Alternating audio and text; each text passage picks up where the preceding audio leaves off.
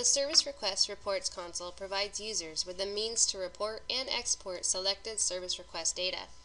You can select from a variety of search criteria and output methods to format reports to your own specifications. Access the Reports console by expanding the application's navigation bar on the left side of the screen, then scroll down to Service Request Management, then Request Entry.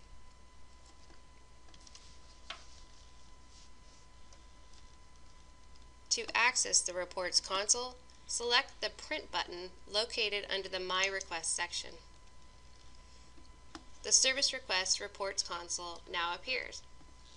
Here where it says Select Data For, you have two different options. The first one is My Requests, which you would use if you want to pull a report just on your own service request. The second is All Requests, if you want to pull a report on your entire department. Notice how the display on the right side of the screen changes as I toggle between these two options. Next we have the Show drop-down box, which currently has 6 different options to choose from. You would choose All if you want to pull a report on all requests except the ones that have a status of closed or in cart. Open and Draft Requests includes requests with all status values except completed, closed, and in cart. Requests Needing Attention includes all requests that are flagged as needing attention but are not in the status of in cart. Recently Closed Requests is all requests closed within the last 7 days that are not in cart.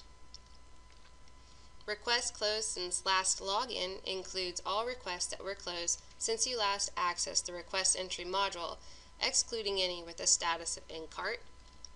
And last but not least, we have Closed Requests, which includes all requests with a status of completed, rejected, canceled, or closed.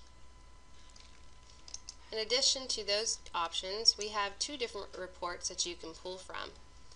One report you would use if you just want to display the report on screen or export it into a PDF.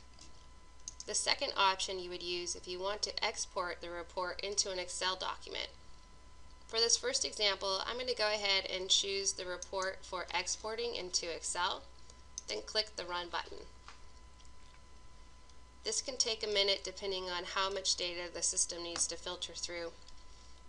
Once it's displayed, the report viewer now has all of the requests that the system has for me. You can browse through the pages directly using the arrows in the top right of the screen.